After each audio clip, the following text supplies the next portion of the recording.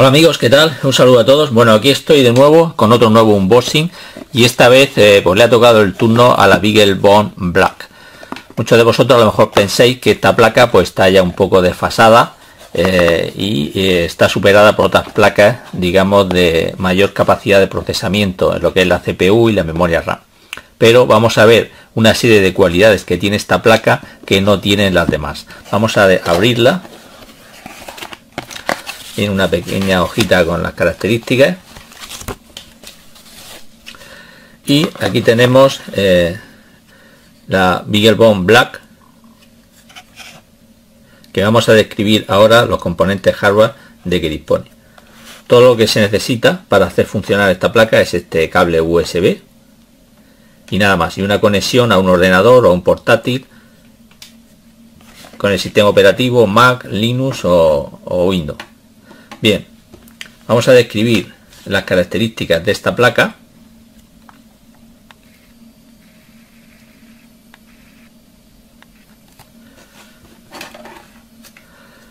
Vemos que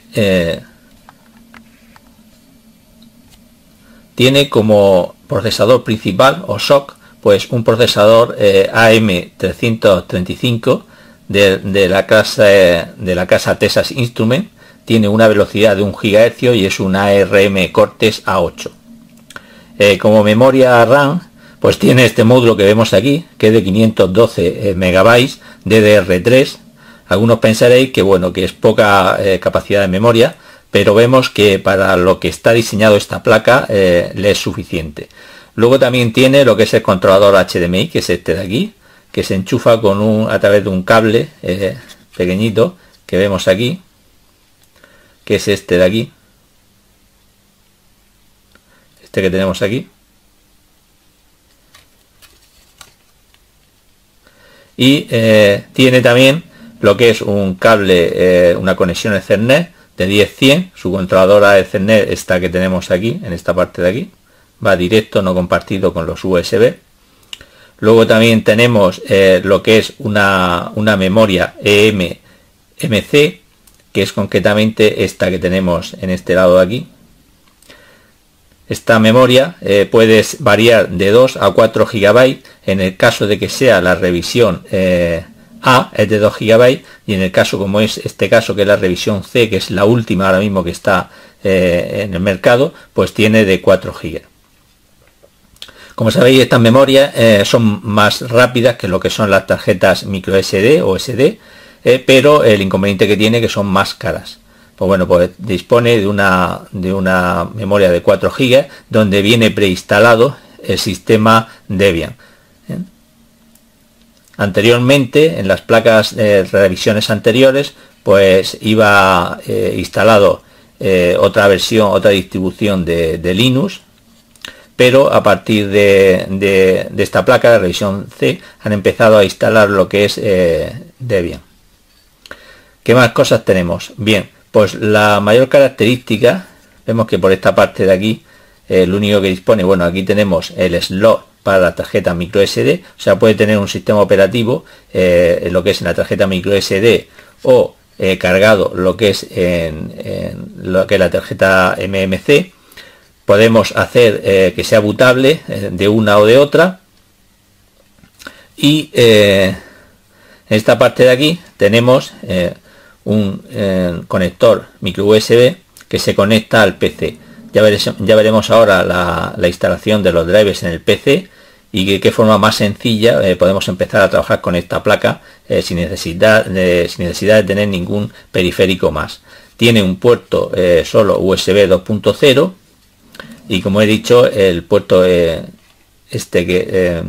micro USB, que es para conexión de tipo cliente para el ordenador, para el funcionamiento y poder empezar a programarla y trabajar con ella. Creo que no me dejo nada más. Me he dejado para el final lo más importante que tiene esta placa, que es que tiene dos slots, el 8 y el 9, de 46 pines cada uno, en total 92 pines, de los cuales creo que son habilitables para entradas y salidas digitales 65, dispone de 5 UART, 2 SPI, 2 buscan, tan buscado y tan solicitado, lo que son 8 salidas analógicas PWM, en 7 entradas analógicas, 2 bus y 2C, 4 timer, etcétera. Creo que me dejo algo más por ahí, pero para que veáis la potencia que tiene, digamos, esta placa, es la cantidad de hardware y de buses disponibles que se le puede conectar a ella. También dispone de un botón de power de encendido y apagado, que es este de aquí, y otro de reset. Dispone de estos 4 LED que vemos aquí, el de más afuera, este que tenemos aquí, sería el LED 0, y el de más interior, al lado del conector RJ45, pues sería el LED 3. Estos LED nos dan indicación del estado que se encuentra la placa. Por ejemplo, el LED 0, cuando está parpadeando es que la placa está run, está ejecutándose o corriendo. Luego el LED 1 es que está accediendo a la tarjeta microSD. El LED 2 nos está indicando que la CPU está activa. Y por último el LED 3 nos indica que tenemos acceso a la tarjeta MMC. Estos LED, que son indicadores, también se pueden configurar para trabajar como si fueran salidas digitales, de tal forma que sin tener que instalar ningún periférico adicional, podemos comprobar ejemplos sencillos donde podemos interactuar con estos LED como si fueran salidas digitales. Luego dispone de un pulsador más, que es el que tenemos en este lado de aquí, este de aquí, que es el que se le denomina pulsador de usuario, y que tiene 2 funciones. Normalmente la tarjeta arranca a través del módulo MMC, este de aquí. Si queremos que arranque con el sistema operativo que previamente hemos cargado en lo que es en la micro SD, pues debemos tener pulsado y darle al botón de power. En el momento que empieza a arrancar, soltamos el botón y ya la placa nos arrancaría sobre la tarjeta micro SD.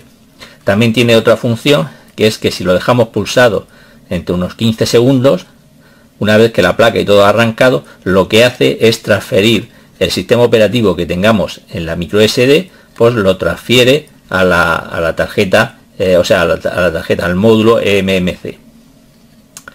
Y bueno, creo que no me dejo nada. Vemos que la tarjeta está muy bien diseñada, todos sus componentes están en armonía, digamos.